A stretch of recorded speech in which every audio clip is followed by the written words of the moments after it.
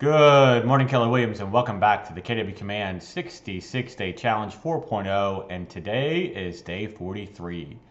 So we're working through KW Command for listings, and now that you've implemented all of last week's videos, you clearly took the listing. Now it's time to do a little bit of marketing. So today I wanted to show you how to create just listed postcards. The process for creating postcards for anything else would be exactly the same. Your template would just change. And so in order to create those postcards, we're going to first start in Designs. And we'll go over to the plus sign to create a new template for a print asset. And we're going to click on Next to get into our template space in WeBrand. We're going to go into Listings. Here is Just Listed.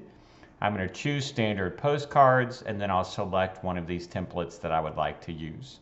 We'll go ahead and select this first one. Pretty simple and elegant. As soon as we choose the template, you'll see it gets brought into WeBrand, and now we've got two pages within one template. So this is similar to how when we had the listing presentation, we had multiple templates that we were bringing in as pages. This is one template, but it does have two pages, so we'll need to edit front and back. So we'll start off on the front. All we need to do is change this photo in the background. So we can come to KWLS, find our listing real quick. Let me pull up that listing, and there we go. We'll select my listing. I'll change out the photo quickly and easily. There we go. Now it's just a matter of, remember, I've got the listing details here just in case I forget some of that information, and I would just come into the typewriter and change out the address, the number of bedrooms and bathrooms, and then ultimately the current list price. So that's pretty easy in this editor. Just going in, changing out, this is actually 2 bedrooms, 2.5 bathrooms, and it is, what was it, 2107? See, I can't even remember, 2107. So good thing I have the details. I don't have to actually go to the MLS to remember that, and I can save those changes. I'm gonna move it over just a little bit to the left and move it over just a little bit to the right till I get that recentered. And then I can see a little issue with that S. Typically that has to do with text alignment. So I'm going to come up and just center that text.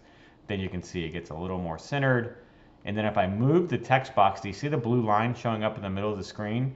That shows me that I'm 100% centered within this actual template. Let's go in finally and change the price. That's quick and easy.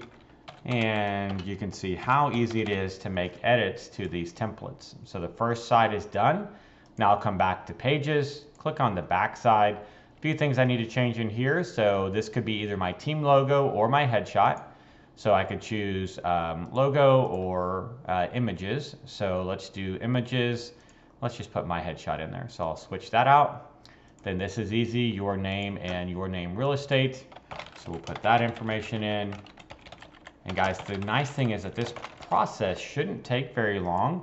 You might even consider making this template and having it ready to go before you go on your listing presentation, so that at the listing presentation you could actually show them the process of sending out these postcards. And the only thing you would really have to do would be make the change to the price, right? Depending on what the actual price is. So we're going to change out that logo with my DBA logo, and we'll change my app code.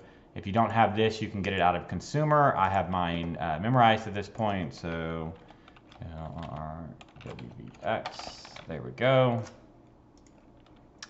And we can scroll down, minimize the pages just to see if there's anything at the bottom here. That's fine, that's fine. So now that I have edited both the front and the back, I'm gonna wanna come up and change the name of my template. So this is 4406 Center Street, just listed. So that way I can easily access that later on in my templates and it's correctly named. And then we want to download it. So here's the deal when you download your postcard templates. One, it's a PDF.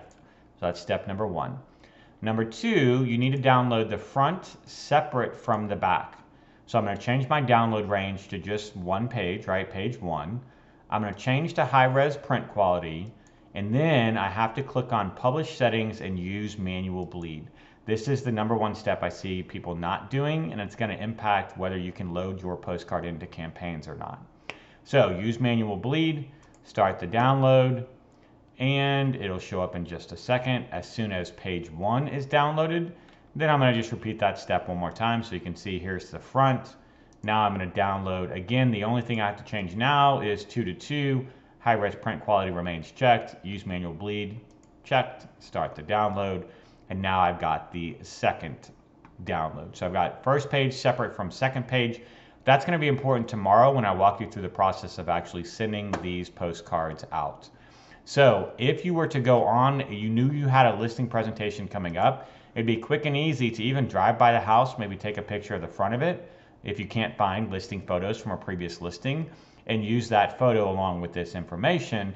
And then the only thing you're doing is showing off what we're going to show you tomorrow and actually sending out the postcards. So stay tuned for that. As always, it's fantastic speaking with you guys. I'll look forward to talking to you again tomorrow. Thanks so much.